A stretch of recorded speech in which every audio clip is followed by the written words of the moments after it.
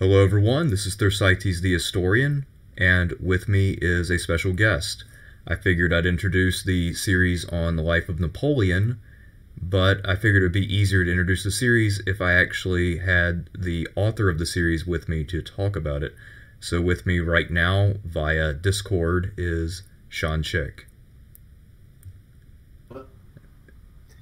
You here? You today. Would you say, cause what? He said, "Hello, how are you today?" Oh, I'm fine. Oh, So, fantastic. yeah, yeah, just the mic cut out for a second for some reason. I don't know why I did that. So when you originally wrote this piece on Napoleon, what sort of drove you to do it? I wanted to essentially have an excuse to write about him because I think he's a fascinating figure. And I also knew that I would never really have a chance to in a major book form. And several reasons for that. One, it's not my specialty, you know. Two, there are so many books about Napoleon. I mean, you have to have hey, like Abraham Lincoln and Adolf Hitler are the only people I know content with having as many biographies, right? And I didn't feel like writing. I wouldn't want to just write just another Napoleon book, but I thought, you know what? So I'm on Board Game Geek. At that, let me explain. Board Game Geek's a website where people do board games and rate them and review them. And I was very active there at the time. And they had something called a geek list, which was where you could like list things about games, but sometimes people would do like geek lists about history. And so I thought I would do that, and I'd write it as a series. And each section would deal with a different part of Napoleon's life. Now, the other idea that I had for it was that it would also be the last list of its kind that I wrote, because I was backing out of that. I was getting more into actually getting to things getting professionally published. So I figured it'd be a good way to say goodbye to something that I'd done for years that had really helped me learn how to write and communicate with people, because they would reply to things, you could answer them back. So I thought Napoleon was the best way to go out. But I also had my own take on Napoleon that I wanted to put in some form out there. And it's not an original one, but it's one people don't talk about as much anymore. And that's the idea that Napoleon, well, let me back up this up.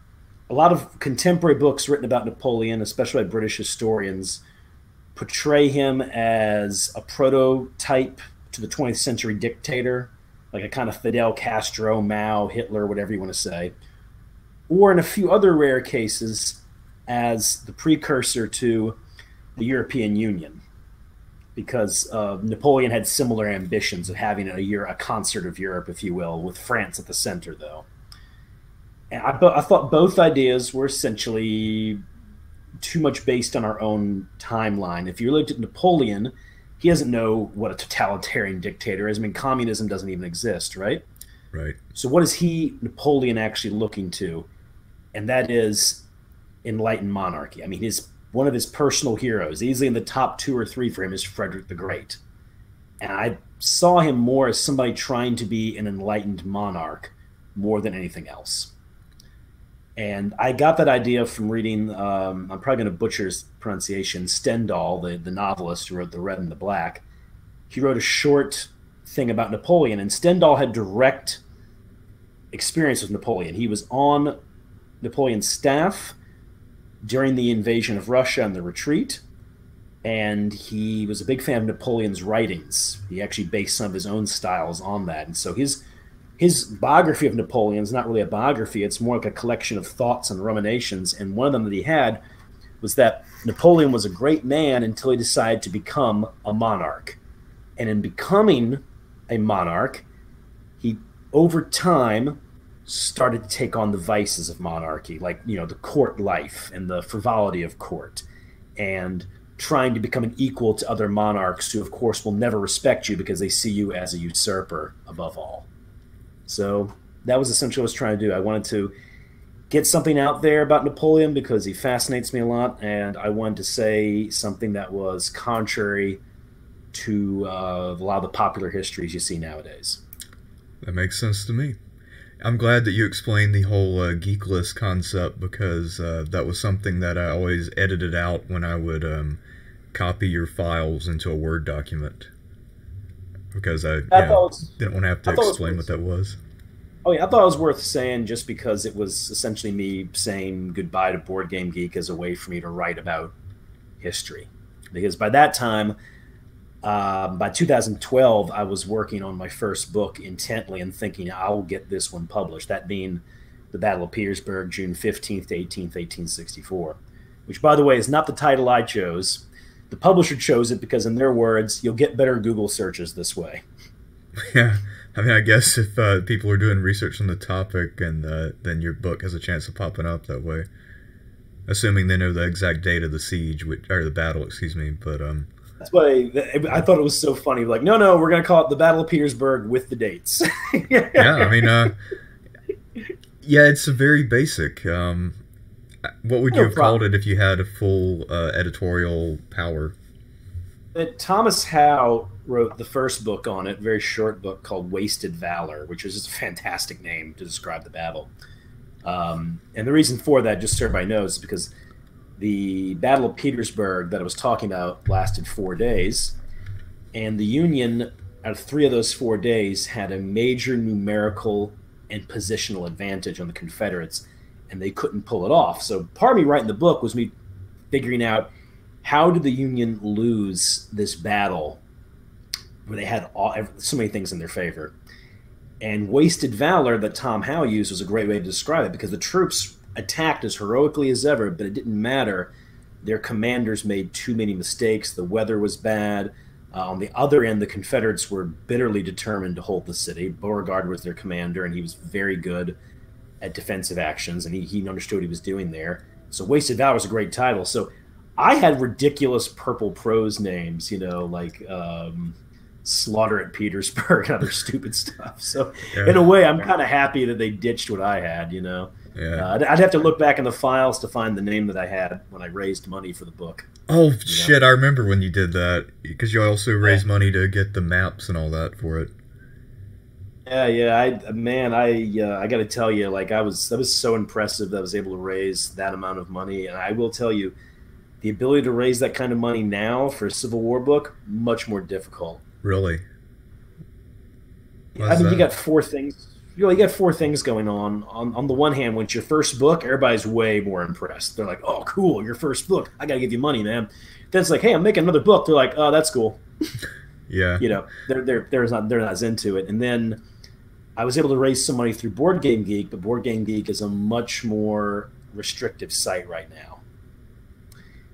Back then, I could post a link and say, "Hey, fellow wargamers, help me out." I did that for the 3rd book I was working on. It was deleted within minutes. Damn. As an advertisement. Yeah. That's kind of nuts. Yeah, that site's not nearly as fun as it used to be, A lot of people who were on there for years, like some of the best users, they've deleted their accounts, so they're not active anymore. Yeah. But anyway, and the other thing, too, is Civil War topics in general are just much more charged now. I mean, my book came out right when they were talking about things like statue removal. And if I meet somebody at a bar or something, I mention a Civil War historian, you'll sometimes get bad looks or weird questions. I guess it's also worth mentioning that you live in New Orleans. Yeah. At the heart of that controversy. Oh, God. I remembered one woman one time. I said, I'm a Civil War historian. She said, "Do you teach the real war?" And I was like, oh, man. And I mean, I say that, some people here might be thinking, what is that, like a lost cause redneck or something? I'm like, no, furthest thing from it. Very much a woke person. Anyway, she ended up getting upset about stuff, and the bartender gave me a free drink and said, "I'm sorry." Oh, yeah, I mean, I guess you've had some pretty interesting dating experiences down there. I guess when you say you're a Civil War historian, it's a good conversation starter. That was not a date. That was a random person came up to me and said, "What do you do?"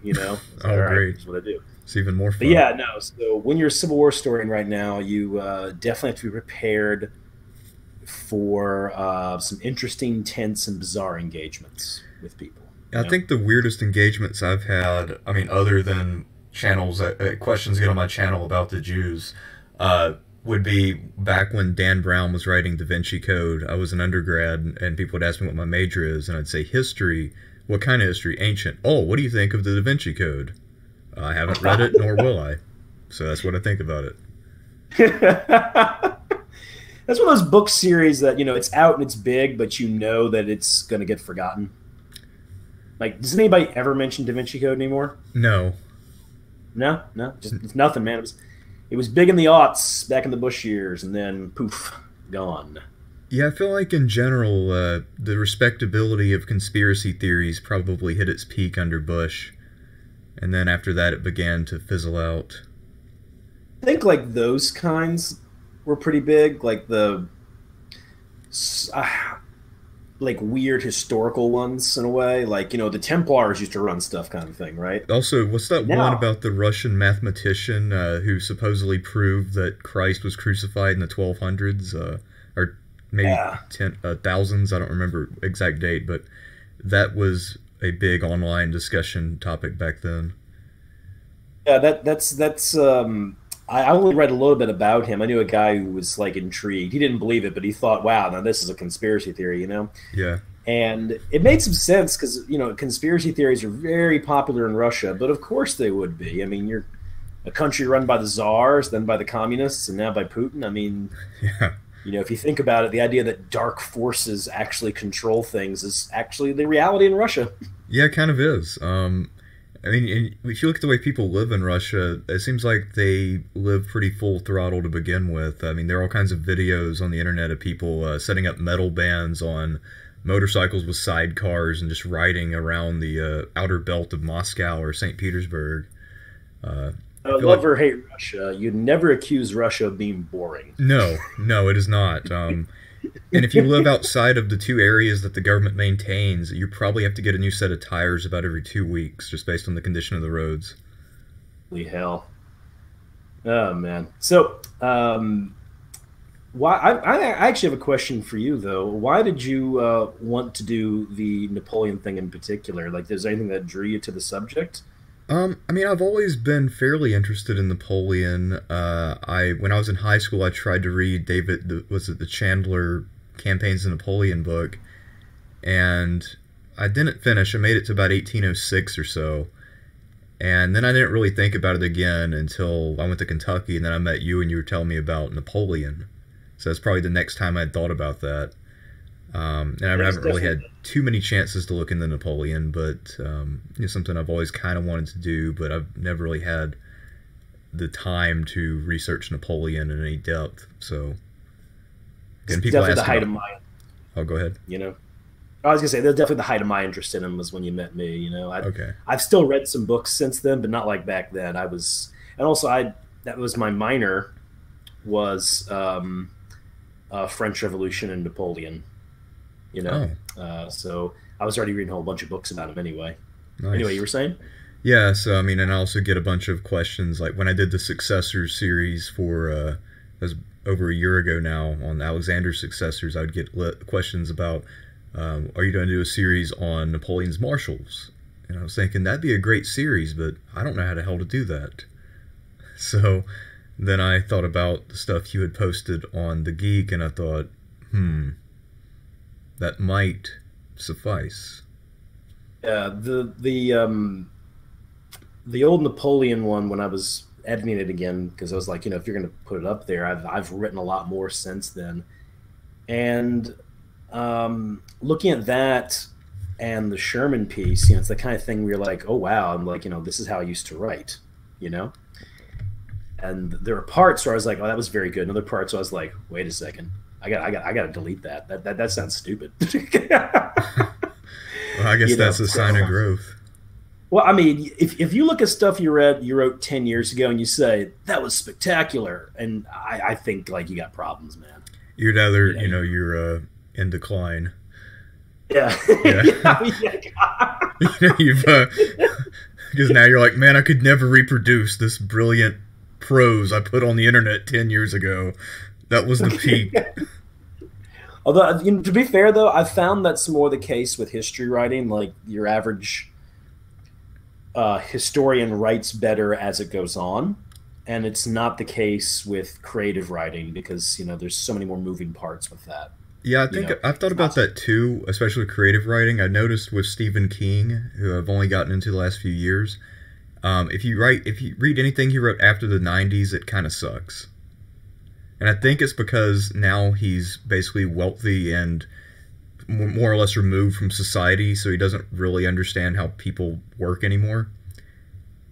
And I feel like all his characters kind of are very similar. They're all kind of like smart alecky, but they also all have a boomery vibe to them, even the ones who are supposed to be young.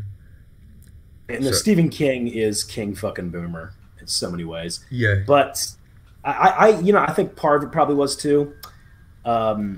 He stopped drinking and doing a bunch of coke. well, that was his first and second mistake. Yeah, I mean, not every artist, of course, right? But it's kind of like it's almost like you listen to like Springsteen albums, right? Yeah, And after Born in the USA, he says, "Yeah, my life started to calm down. I started to calm down." I'm like, I noticed the music's not as good. yeah, You need a touch of the crazy, you know, no, for a sure. bit of madness or something I to guess, make any of and that I guess stuff like work. with historians, it's sort of the opposite in the sense that over time you have more of a sense to develop your voice and feel comfortable. And I feel like too with a lot of younger scholars, there's definitely a very stiff-necked approach to writing, in the sense that you worry so much about precision that sometimes you don't have any flow. Because I've reread some parts of my dissertation as I've been writing it, and yeah, there's some parts that, because I'm trying to describe technical institutions, it sounds like stereo instructions, and it just doesn't sound like anything I would normally write. Yes, exactly. I mean, you can see that with so many books. Creation of the American Republic by Gordon Wood. Gordon Wood's a very good writer, but not in that book. Now, it's a great book. I mean, it's a superb piece of historical research and kind of like almost like semi-political philosophy. Hmm. Like Barack Obama was a big fan of that book, for instance. It's a Yeah. bit of political historical philosophy, but it is a tough read. What's Oh my the God, what's it's a the try. worst written history book you've ever encountered? Oh, damn. I think the absolute worst history book I've ever encountered in every way possible is an Osprey title. Now, Osprey does the military history stuff, and their titles vary a lot. Like some of them are fantastic, and some of them are just terrible, right? I mean, it's the quality's over the place. I do read a lot of them because you get a lot of good information about ships and other things, for instance. But anyway, so I read theirs for the Battle of New Orleans, which is read by a guy, I think his name is Timothy Pickles. That is the absolute worst history book I've ever read. In fact, I can actually pull up the review here because it's Oh shit! gonna do that. I'm just gonna pull it up, man, because Okay. you got to hear this thing, All man. right. Okay. So I was But worried for a second because your mic cut out, but okay, you're good now. no, I'm good, man. All right. Wait, while I'm pulling this up, what's the worst written history book you ever read? No contest. It was this book by, I believe the guy's name is Jeffrey Wirt, but I might be wrong about that. He wrote a biography of Longstreet back when I was actually in the Civil War history, like, I don't know, high school, whenever. I tried to read that book, and it damn near put me to sleep after about 10 pages. It was just the most dry, desiccated prose I've ever encountered in my life. And, yeah, couldn't do it. Jeffrey Wirt is a rough one for sure. Did he write other Um, books, or is that the only one? yeah, no, he's written some. Probably the best Longstreet book I can think of is Lee's Tarnished Lieutenant, Oh, which is very, very well written, very beautiful, very sad book too. Longstreet's very much portrayed as this tragic, forgotten character, if you will. But yeah, I actually did read the Jeffrey Wirt Longstreet book, and yes, it is an extremely boring book. I'm sorry, Jeffrey, if you're hearing this. yeah. I mean, All right, nothing personal, but that book was difficult. all right. So here's my Goodreads one. This is fun. British military historians are rather infamous for jingoistic prose and a narrow focus on their heroic little island. But even this volume would make most shudder. In fact, even their rank and file might join me in calling Pickles an arrogant ass. Hell, Osprey itself rarely, but occasionally, goes in for this kind of dreck. What we have here is a lopsided account from a wholly British point of view, made worse by a piss-poor narrative of the fighting and weird political asides. For instance, Packingham's subordinates are discussed in detail, but Jackson's are all but ignored in the text. Pickles takes every chance to denigrate the Americans, mention the glories of the British Empire, and then take a stab at Thomas Jefferson as a left-wing revolutionary with idiotic ideas. He slanders the Creoles of New Orleans using language he would no doubt apply to the hated French. He replaces one set of nationalistic myths for another. If I met Pickles in an alleyway, I would not hesitate to kick him in the balls. Did you write this? Yes, I mean every word of it. That's fucking great. Oh my god. I think that is the only that is the only review I've ever written where I was like, if I met this man, I think I might punch him. Or I guess to be fair, kick him in the balls. Slightly different than punching him. Probably more effective. Better. I was talking to some people about Osprey titles, and I had several of them mention that to me. I had several of them mention like that is considered by many to be one of, if not the worst title in the Osprey collection. Absolute dog shit. I don't think he ever wrote another book for them ever again. I hope not. I think they looked at it, published it, and then said, "Oh my God, we can never let this man in here ever again." Yeah. But to be fair, though, your average book on the Battle of New Orleans is pretty terrible. Most of them, though, are the opposite. The Pickles one's interesting because it's very pro-British, but most of them are written this very pro-American thing, you know, where we hide behind trees and shoot dumb British people as they come at us. And like that's not how it worked at all. So basically, it was a kind of like a corrective, but it was one that replaced one horseshit version with one that might even be worse. I would say the Pickles one is worse only because the prose is, I mean, it's just stupefying, you know? Right. The other ones are just kind of just your run-of-the-mill bad history. I have encountered one very good book on the Battle of New Orleans called British at the Gates. It actually is written by a British historian, and he dodges a lot of the myths about the battle that the Americans have told over the years. He presents the battle in the context of the War of 1812 and the campaign for the Gulf. And he has a great statement about the memory of the Battle of New Orleans, because he talks about how in Britain, people don't really remember the War of 1812 or care, and they definitely don't care about New Orleans. And he said it's very simple. When the British love celebrating battles they lose that they can spin as a victory, like Dunkirk. Right. You know? Whereas there is nothing in New Orleans for them. They simply came, they were slaughtered, and they left, and the war was almost over anyway. You know? Now, for people in New Orleans, the battle is important because the whole city unites to turn back the British. A large portion of Jackson's army is made up of local New Orleans men, so it's a uniting event for them. And if the British had taken New Orleans, who knows what would have happened? I mean, the war technically wasn't over. Congress had not ratified the peace. The British could have ravaged the area. They might have even burned New Orleans. I mean, armies that storm cities after losing a lot of men tend to be very poorly behaved. So Agreed. For the people of New Orleans in particular, and I'd say even America, it is an important battle. And important alone for the fact also that Andrew Jackson will become president because he wins this very lopsided victory against the British. That is probably true. I can't imagine what else he'd have become famous for. Yeah, I mean, like he had won Horseshoe Bend, but that was really about it. And Horseshoe Bend wasn't a big enough battle to make him a hero. Also, the fact that the Battle of New Orleans was so lopsided in a war where America had lost most of the battles, you know? Most embarrassing being Queenston Heights, where we lost like 1,400 men. I think the British lost 100. Yeah, I know that's basically the Canadian equivalent to the Battle of New Orleans. Actually, it's almost their equivalent to the whole American Revolution. Although, here's the thing about Canadians, though. Like people are always like, oh, you know, Canada beat us in the War of 1812. I'm like, well, there really weren't that many Canadian militia units, and the ones that were there didn't really act that well. It was British regulars. They did most of the fighting. So, yeah, you know.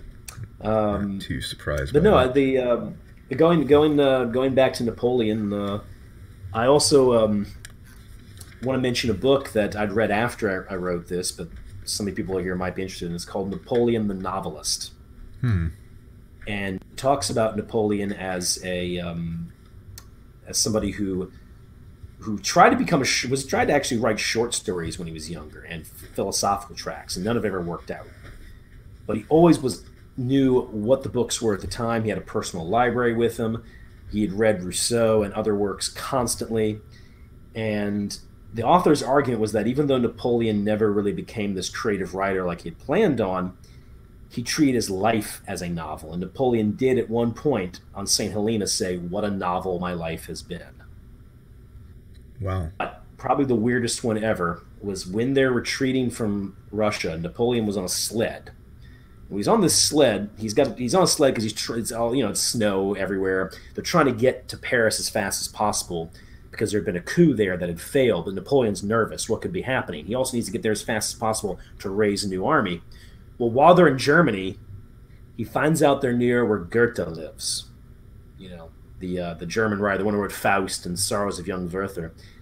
And Napoleon was such a fan that he had them stop to try to find Goethe so he could talk to him. Oh, wow. This man needs to rush to France to get things in order, but he's like, no, we can make a stop. My favorite writer's in the area. I mean, to be fair to Napoleon, I mean, he did just suffer one of the worst defeats in history. I guess he did need a pick-me-up. Yeah. A little vacation. Yeah. He was also trying to win over other authors like Chateaubriand, who was just then becoming... I think that's a wonderful book. And another one I'd say that this book really did influence what you're going to be reading out to people is The First Total War by Bell. And that's one of the best accounts of warfare at the time and how warfare was transformed into a much more brutal, totalizing experience. And he doesn't say that warfare before that was all lovely and nice. I mean, you got guys getting blown to pieces by cannons and muskets. Probably one of the most gruesome things I ever read. It was an account in matchlock combat, which is the 1600s. Kind of like English Civil Wars, Franco-Dutch War. You got guys with pikes, and the other guys have these giant matchlock muskets, and you have to light a fuse, and it shoots off. Well, the slugs for those bullets were so big that if they hit you, bone would splinter outward. So there's one guy who writes about how they have wounded soldiers after this one battle who the reason they're wounded is from bone shattering into their faces from guys next to them. Damn. He's not saying that war was never brutal before that. What he means is that with Napoleonic Wars, you have a very ideological war, they're both French Revolution and Napoleon, and the kind of war where suddenly in Europe you're going to have mass deprivations against the populace, like you see in the Vendée in France, and like you'll see in Spain with Napoleon. Right. I guess, too, a lot of the difference between Napoleon and the people who came before him was just pure scale, right? In terms of the number of men engaged and whatnot. The biggest musket battle before Napoleon's was the Battle of Malquet. I'm probably mispronouncing that one. That's the one where the Duke of Marlborough and Eugene of Savoy take on the French army led by Claude de Villiers, and Marlborough and Eugene are victorious, but they suffer like 20,000 losses against the French 10,000. Yeah. Villiers told Louis XIV something along the lines of, if your majesty is granted another such defeat, we will win the war.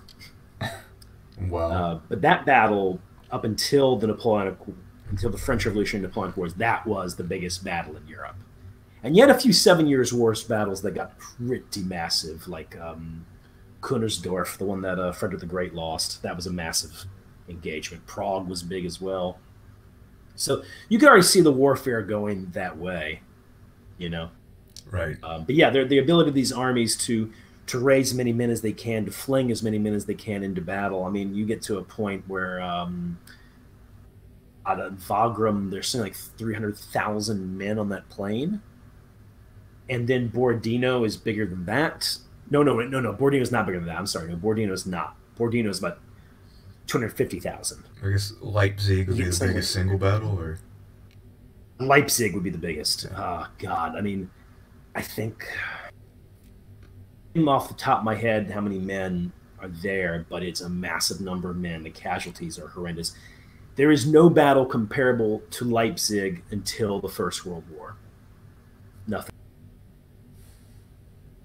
Monstrous battle. And God, the casualty rate at Waterloo is horrendous. Napoleon's got 70,000 men. He's going to have something like 30 to 40,000 become casualties. Not in a day, in an afternoon. That is Yeah. appalling. No, it is. Um, Pretty And then horrifying. you can kind of see why Europe, for a number of decades, just really didn't do a whole lot of warfare until you get to the Crimean War. And the Crimean War, that's a whole other can of worms there. I'm no expert, and I've only read like a few books here and there, but it's an interesting one too. Crimean War is also fascinating because a lot of American Civil War historians will be like, "Oh, our war, the Civil War, first war with trains and telegraphs and photography and all the stuff they're saying." I'm like, "No, that's the Crimean War."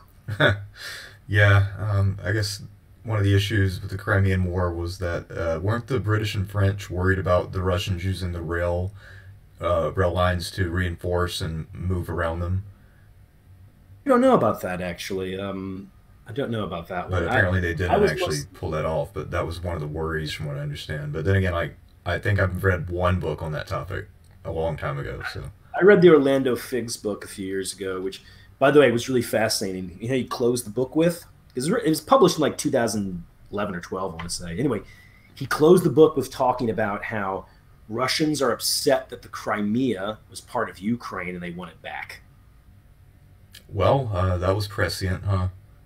He tied it to the Crimean War, and I didn't know this, but for the Russian people, if they think of the Crimean War, if they think about it in a proud way, they think of the fact that the army surrounded at Sevastopol withstood that siege for so long, and the British and French lost so many men taking it. So for them, Sevastopol is, I don't want to say necessarily like the Alamo, but something along those lines. Like, we lost, but you gave the other guy hell. You stood Right. up, right? And so he's writing about how for them, the fact that Crimea there's an emotional connection to Crimea and specifically Sevastopol, and he essentially is predicting the book. He's like, yeah, they're going to try and take it back. Right. So, let's see. What else did I want to ask you? Okay. Uh, can you also describe some of the future projects that you're working on? I know you have, was it two or three books are being published this year, and then there's another one you're in the process of researching and writing. Can you tell us about those, at least Definitely. briefly? So I'm with the Emerging Civil War, which is a blog filled with Civil War historians of um, calibers. It's a good blog to check out. You get lots of nice little information there. Um, you get a lot of good opinion pieces and lots of bits of odd research. And it's also good because it's not, how can I say, it's not overrun with the hyper partisanship you find in a lot of Civil War history. I mean, you can get some charged debates on there, but it's mostly pretty civil, I'd say.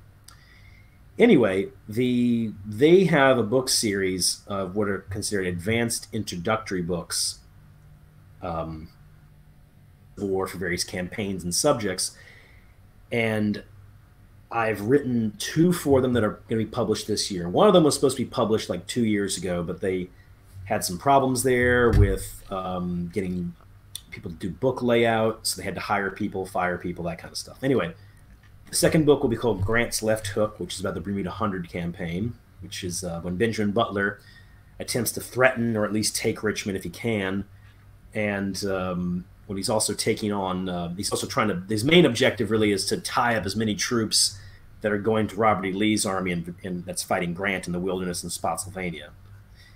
And is a short biography of Beauregard because there has been one written since the 50s, and I have my own perspective on him that I wanted to put in the book.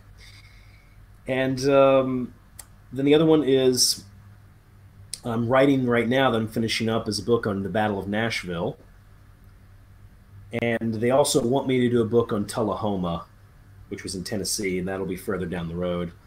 My main project I'm working on right now, though, the one that's intensive, is called The Maps of Shiloh. Oh, That's the battle I know in the most detail, the one I'm most obsessed with. And what that is, it's a wonderful series. It gives you the narrative of the battle, and on each page you have on the left-hand side of the book the narrative of what's going on, and the right-hand side is a map of what's happening. And this book will have, I want to say, around 120 maps. wow. And so you can see the Battle of Shiloh unfold piece by piece. Yeah, I remember. And I think I went on a trip with you and your brother and one of our other friends down to Shiloh once, and I swear you knew every subordinate officer who was named in that battle. We were walking along, and you were like, "Yeah, here's where Major Jones once said that some random brand was the only brand for him." Like these random just facts that were it's kind of amazing because I don't think you'd been there before, but it seemed like you knew every little inch of the ground somehow. been there once before, but it'd been a long time. But I'd poured over the maps and I'd read every book I could on the subject. Before we went there, man, I had just read like 2 books on Shiloh, like within a few months of that trip. Um, so I don't know. It's just one that draws me in. And if you think I knew a lot of facts then, I know way more right now. Oh damn! All right, I, well, this series is like on the regimental scale, so I'm doing individual unit movements, and I'm having to go to the official records and use the markers they have at the battle because the battlefield has markers to show you each unit's progression, and then you look at that, all the primary sources and get a hold of, memoirs and regimental histories and everything, and just try to piece together where the units are. And it's doubly hard with Shiloh because, these units will write things like, oh, we crossed a creek and there were some woods. And I'm like, well, that's about everywhere. Or they'll be like, there was a big field. And you're like, all right, that's Shiloh. yeah. There's also some nasty looking little pools of water everywhere. Ah, God, one of the horrible things about Shiloh was it rained the night of, which that happened a lot in musket combat. Like it happened in the Waterloo, for instance.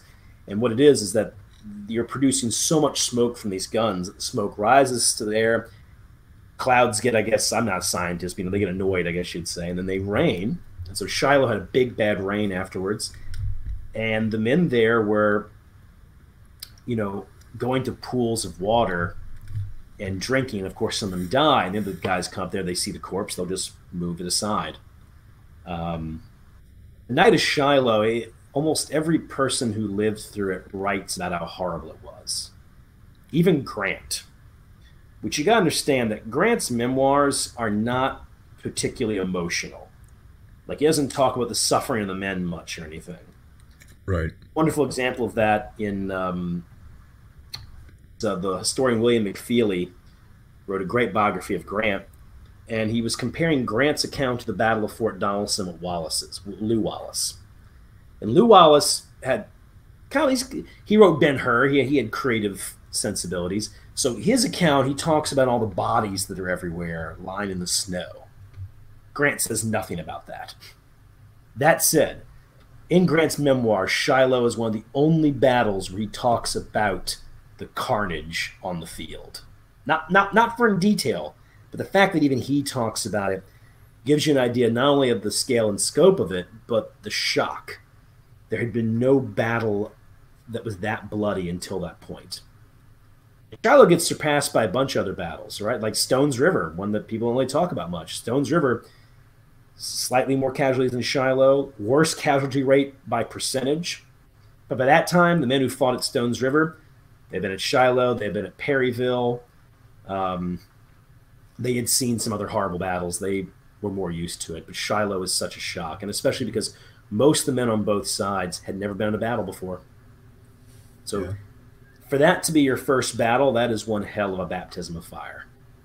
Right. I guess by comparison, something like First Bull Run would have been, warm-up exercise. Yeah.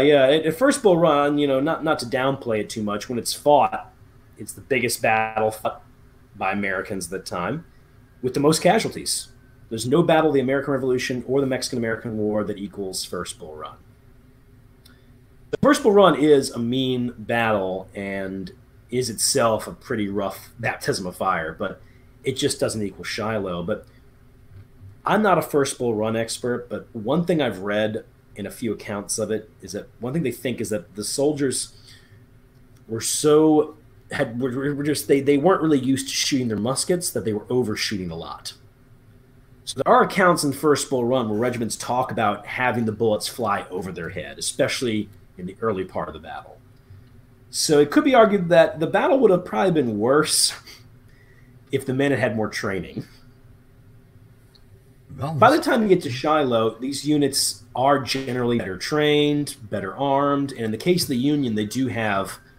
Actually, the Confederates do too, but the Union in particular did have some regiments that had saw combat at Belmont and Fort Donelson, so they had already seen the elephant. And Fort Donelson's a pretty rough battle too. Make no mistake about it. But yeah, just not on the scale of Shiloh. That's all. I see. Okay. Well, I think that is a pretty good series intro, and now people kind of have a feel of who you are and what you do, and what kind of works you're working on right now. So I think that more or less accomplishes the objective of an introduction to the Napoleon series. So I think we'll end this video and stay on here, Sean, and we'll do something else in a minute. Problem.